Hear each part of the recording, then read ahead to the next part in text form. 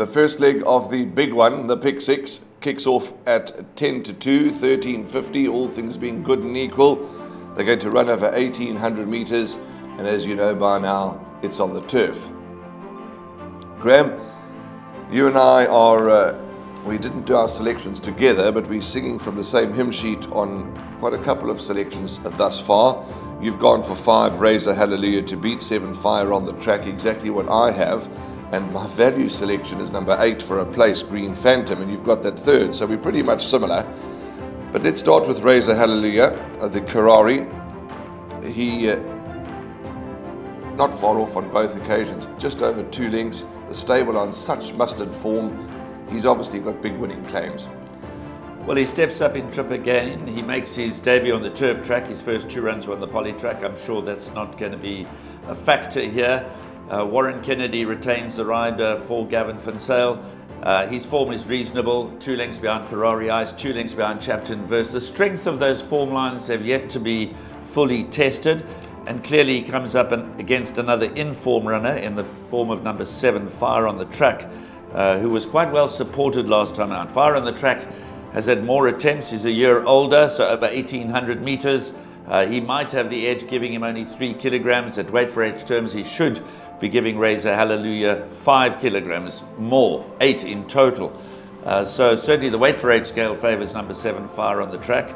Yes, we both picked out number 8, Green Phantom. He needs to get out of the gates. He has a tendency to be slow out, but I'm sure he'll be running on quite nicely at the end. And then 15, Double Gemini, has good enough form to suggest he has a quartet chance in the race.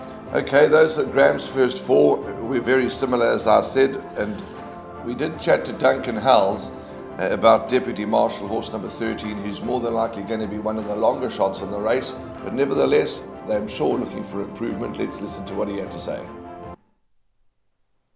First run, very good run. Second run I thought was a bit flat. His last run he was far too way out of his ground. 8 lengths doesn't really reflect what he was capable of doing. The draw's not in our favour, but he has got ability. He's shown very good work with the blinkers on. Once again, I think he could run into quartet. Okay, well, Graham, that's interesting because it is a blinker strike. He's lightly raced. He's clearly, you know, taking a bit of time for the penny to drop. So on form, you'd have to dig deep, but it's interesting to hear what the conditioner says. Well, he doesn't have to be that good to run into the quartet, to be quite frank. Yes. There are a lot of ordinary horses that make up this field, and apart from Raise a Hallelujah and Fire on the Track, the rest of them have got to step up their game if they're going to crack their maiden tickets in the near future. And he fits that bill. He's only had 3 starts. His first 2 were sprint races. He's by Go Deputy. He's clearly going to appreciate the distance. He ran over 1950 last time. But, you know, you have to respect what Duncan says. So if he's expecting improvement from number 13, Deputy Marshal, you certainly have to throw him into quartet calculations. Before we close this race, for the players that have lesser budgets like the most of us, could you maybe get away with bankering Raise a Hallelujah?